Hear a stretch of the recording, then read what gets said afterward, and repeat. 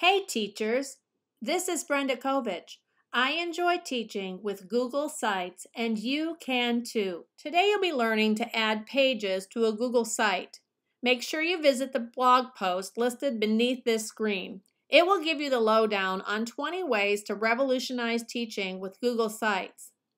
Later in the presentation, I'll show you how to add a secret page, so make sure you stick around till the end. Let's get started.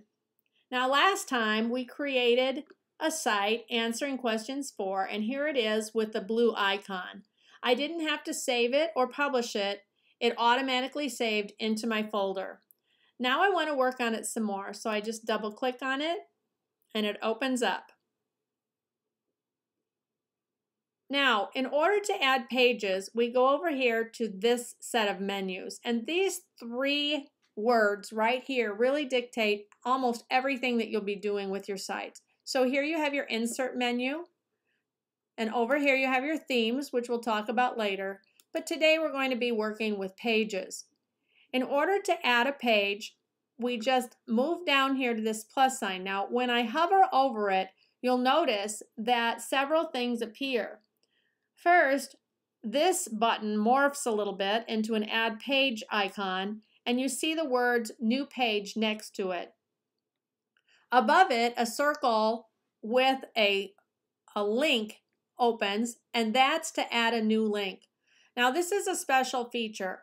What happens is you can add new pages to appear in your navigation bar for your website, or you can add a new link.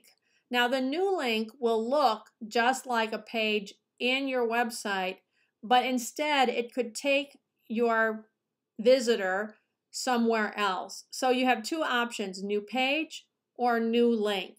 Let's try new page. So I'm going to click here and I'm going to make a new page called Introduction.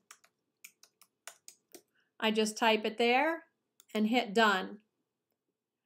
And it's as easy as that.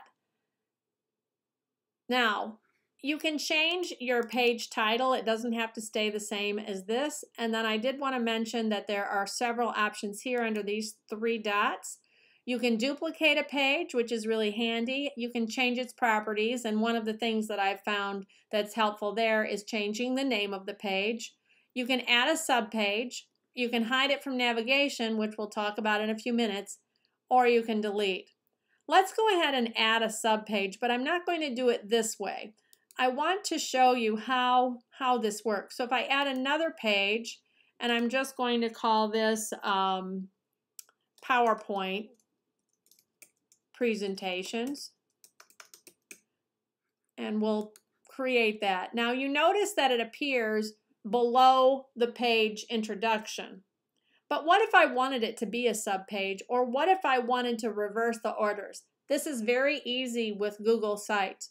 All you have to do is click and drag. So I could drag this there, and now PowerPoint presentations appears before introduction on my, up here you can see it in my navigation. So let's try that again. I can change the order. See how that is?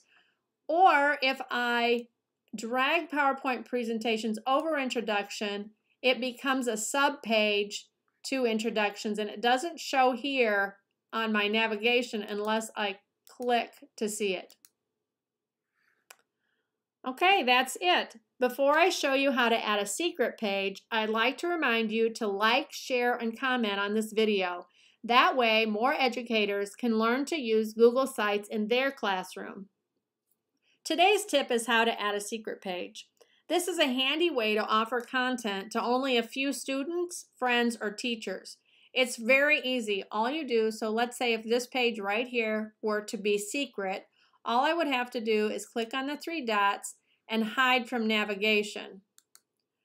You'll notice that it's disappeared, so people cannot see it in the navigation at all. And over here you'll see that it's got a slash through it showing that this is now a secret page. However, you can, once this site is published, you can grab its URL and share it with whoever you want. That's it for this time. Have a great day and stop back again to learn more about Google Sites in the classroom.